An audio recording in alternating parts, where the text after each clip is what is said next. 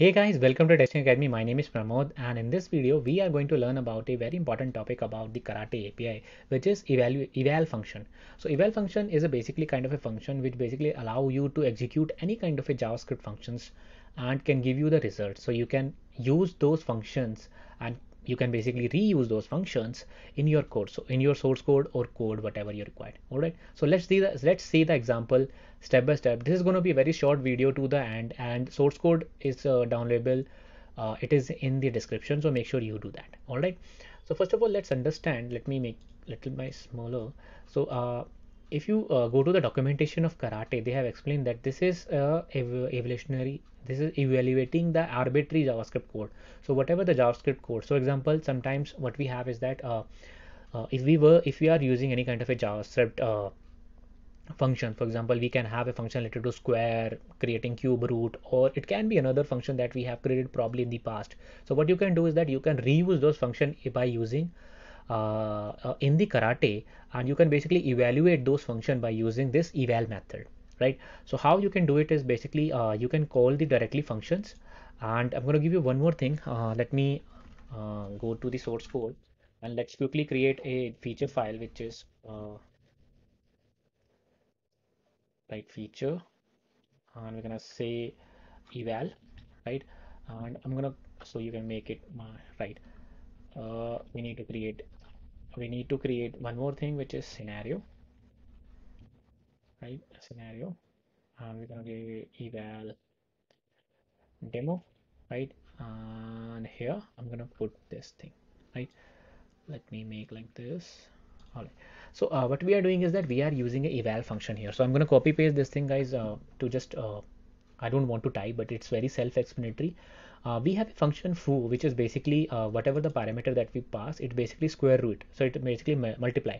It is acting as a square, right? Now we have an array that we have created, and we have created an empty array. So what we are doing is that we are looping through this number, and we are basically push basically means add in the JavaScript.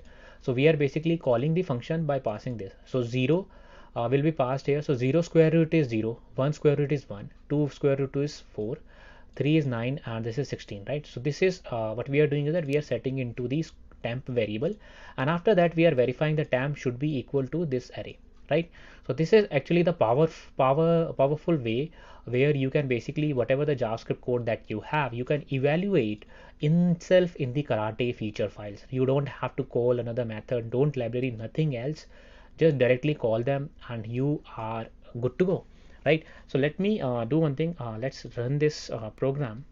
Let's make little smaller, right? And if you see here, I'm going to use the same thing, which is Maven test. I'm going to pass the tags as a debug. So because debug is here available here also, right? And if you see, we have a success basically means everything works fine and it is basically matching, right? Suppose I have mentioned here as a 146. Let's see if it is failing, because we need to do the negative testing also, right? We are testers. We need to check out these things, right? And if we see here, we have a failure. If you see that it's saying that we expected this, but actually 16, which is again great, right?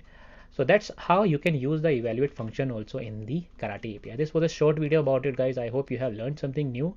Let me know in the comments. So this video is actually a part of the karate API testing that we are doing. So make sure you go to the, let me show you go to the Testing Academy YouTube channel.